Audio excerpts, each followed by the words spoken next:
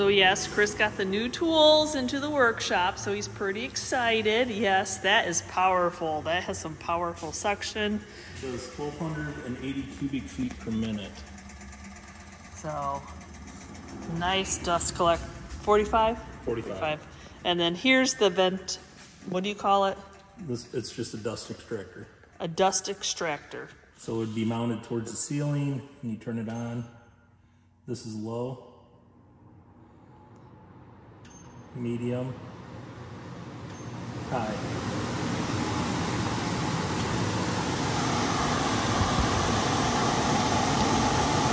They can show your shirt.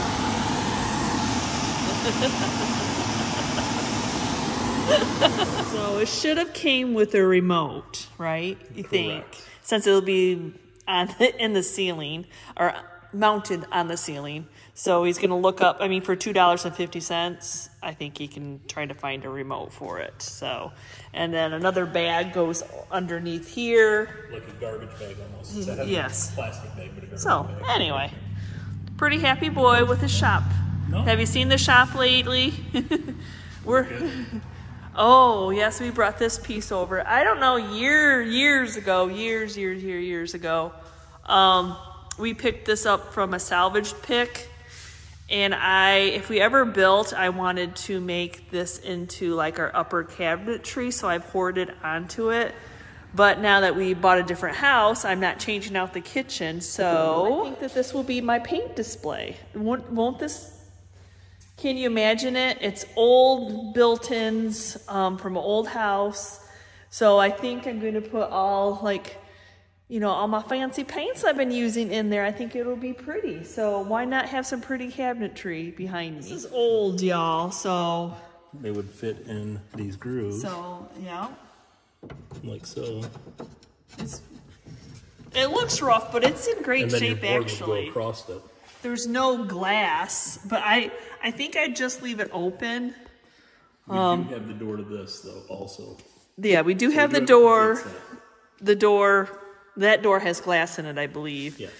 But yeah, so he can just make shelves, and then I can put my fusion paint, and then my milk paint, and then all my little, just so to be pretty. So I know he said something about putting the doors on it, but I said, what happens is I grab and my hands are dirty. So then you're like, yeah, the next thing I know, I'm getting everything dirty. So I think I would just like it to be open cabinetry. I'll probably paint the inside. I like the patina of the old wood. I think that Howard's Restore and Finish would make that pretty down there. It's solid, y'all. So the 3 pieces sit on this large base. Yeah, this is a separate piece that I've got to tie in. I've got it kind of wedged together, but it all just snaps together, and I'm sure it's got some screw holes for it. And I don't care that it is what it is. It's old. We actually salvaged it from somebody who thought all of it was going to the burn pile like years ago. So I'm pretty excited about that. Coming up with some paint storage. All right, so it's one of those rare days where Yvonne and I are not going to an auction. I don't have to work today, so today is going to be trying to remove most of the workshop. We still need to do work, so I can't take everything to the new house until we're moved in. But all this stuff over here, the wood, the windows, a majority of the clamps, more wood, that can all go. A lot of the stuff along this wall, the wire will have to stay, but these tools, they're specialty tools, the router, this drill set will probably stay. But this hutch down below that I built will be going also.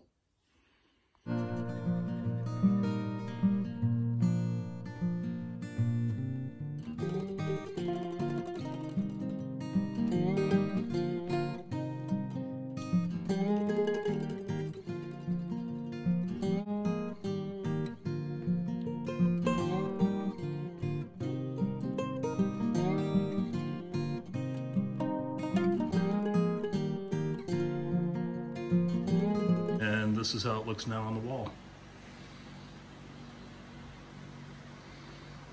All right, let's get it done. Round number 2. So the craziness of emptying out a house and then putting it into a new area is, you know, like where it's going to go, but then it seems like it just kind of gets thrown in there because there's not, like, when you have a house and you've lived there for years, you kind of have your own little organization going on. Yeah, it's so stinking hot. So this barn, extra barn, is just quickly getting filled up with so many things. I know it's a stash. I know we're not hoarders. I understand that. But we still have a lot more stuff that needed to come out of our workshop. So years ago when Chris created this workshop, he did the French cleat system of being able to hang all his tools up. And the problem with our new shop is it is metal siding and not plywood. So there's that we really have to think about. He has to build walls now in the new shop. He can't just drill and set up the French cleat system as if when it was plywood like this, he could have just went right in and set it up. But because it's metal, unfortunately, he has to build walls to then put the French cleat or put cabinetry up. New shop is a little bit harder because it's not going to be as forgiving when you drill into metal. Well, right now, after I do this, you can barely see the holes that I did.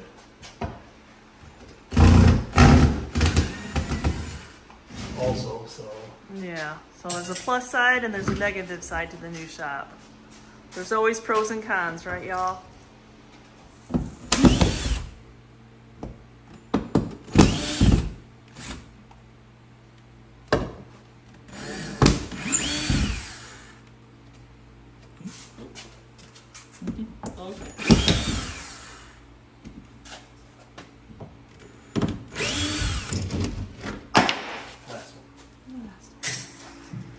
There it is. See, very forgiving. What am I doing? I'm putting all this wood, extra pieces of parts, and boxes to take into the new house.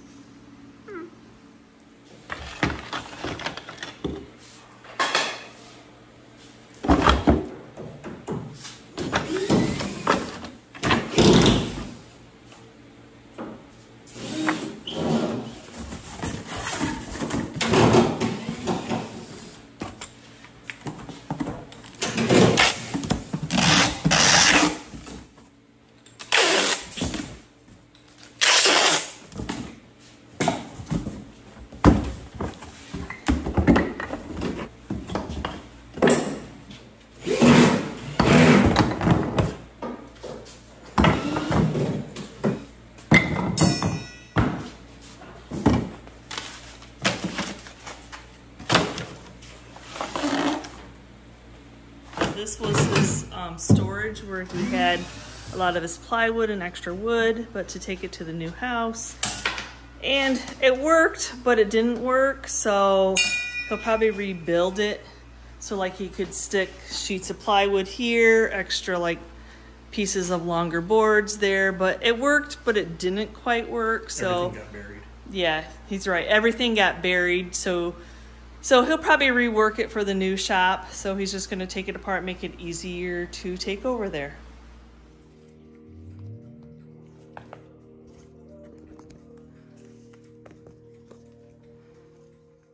And then there was one. You guys asked how my cats were handling this. My other cat, Squirt, that has sat behind me in many of videos, had not been doing well since his brother passed away back around Christmas time, and sadly he's not going to make it to the new house. So now I'm trying to play with Peach as much as I can with all this craziness and empty house. We decided after Squirt had passed that we really needed to get to the new house, especially since it's just Peach. Yes, moving is definitely hard on the humans, but it's also very hard on our fur babies. Yeah, darn it all. But just have to keep on trucking on. Need to get everything taken down, moved over, You know, the new owners, I'm sure, will have no idea why there were all these pieces of wood mounted to the walls in the first place, and since we can reuse them, it makes no sense just to leave them behind. So like this piece here would not make any sense if we just left it. It held 2 refrigerators, and the bottom opening held our generator. So, and then as you see, the sound bar was attached to that. So to leave it behind, you know, unless you have that size of generator or those size of refrigerators, it's just a useless piece to somebody else. But it's useful for us in the new shop. So he's just taking all those pieces and parts, and like I said earlier, he's going to have to build some type of wall system where, like this, where you see those 2x4s, and then he'll attach the 2x4 to the metal wall and then the plywood, so there's minimal holes in the metal. And while he's doing that, I'm going to start taking everything out of our spray room. Yes, it's really getting hard to work on projects, do crafts and DIYs for y'all when I'm slowly boxing everything up. But I'm sure going to miss our spray room until we can get another one built. Here's 2 pieces we do not have to move to the new house. We do not have room for all our couches. We were lucky enough to have a family member and her boyfriend would like to have them, so yay for that. You see what I did? You moved it.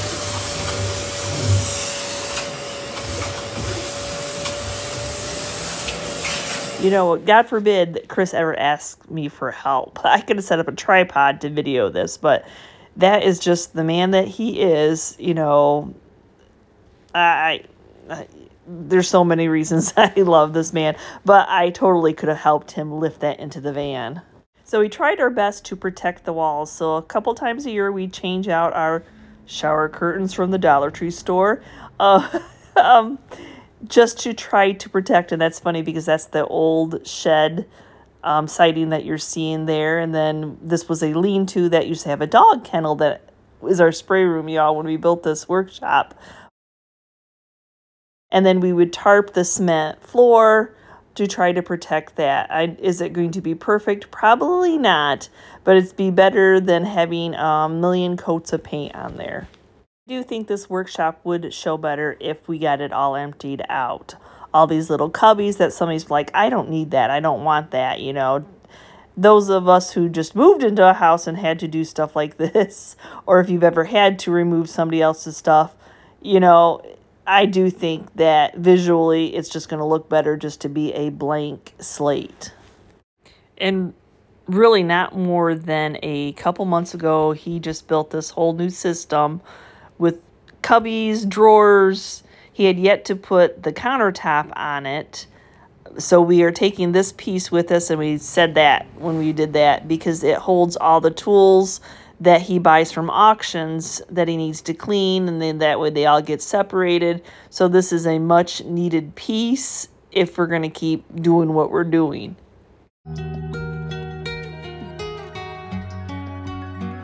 I'm sure there's many of those watching going, what is that? Is that plumbing? Is that septic? What the heck is that? It's actually dust collection. So with the new dust collector, yay, he's so excited. Yeah, pieces of PVC pipe doesn't make a lot of sense. So the thing on the top is a chute that you can open and close to suck it into the vacuum system. So yep, going to be taking all that down too. Nothing like a little rain when you have a load full in the van. Oh, it has actually been raining a lot since we started moving, which is a blessing. Talk about emptiness. Oh my goodness. Okay, it's not completely empty, but pretty darn close. Nothing on the walls. If you followed our journey, you know how long it took us to build this workshop. There's that lovely pallet wall. Yeah, a few more trips. But yes, everything.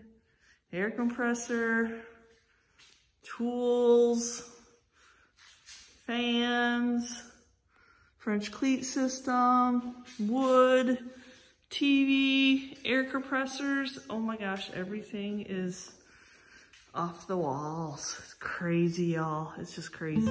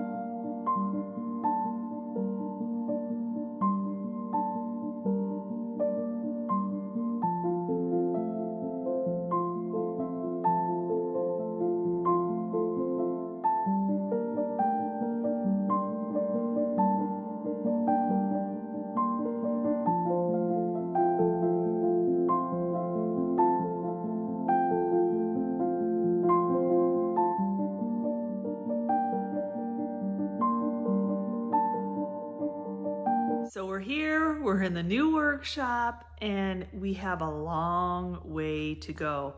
Everything is in boxes, nothing is organized. Whew, yeah, I may have to take a little bit of downtime for recording to get some kind of organization going. It's just crazy now that our work is all in boxes. So nobody said the journey was going to be easy. There's the ups, there's the downs, and the down would be of having to build walls, build cabinetry. Yes, so here I am in the new workshop. As you can totally see how packed it is and everything is in boxes. And do I know what's in the boxes? Probably not. Probably not. So it's a hide and seek find kind of game in here. Yeah, so I might have to take a little downtime so we can get somewhat organized and figure this all out, you know. That's just how it goes. So wish us the best of luck, actually. You know, I'm not the one who builds walls and puts in cabinetry. I'm blessed to have a husband that is excited excited. Yeah, we're gonna use the word excited to do that. Just so we can get some type of organization. It would have been wonderful if this shop would have had some type of cabinetry or not been, you know, the metal walls, but, you know, God answers prayers differently, and we needed a bigger workshop. So that was our main focus, was a bigger workshop. So thank you so much for watching today's video. I hope that you're enjoying this journey. Oh, it's a busy one. It is a busy one, that is for sure. But sooner or later, we will get it all together. And I do think the workshop at the old house being open really gives somebody a visual of what they can do in that space. Not our stuff just crammed and what the heck are they gonna leave behind, kind of scaring them off probably, kind of thing. So again, thanks for watching, guys, and we will see you next time, and you can see what we're up to. Bye.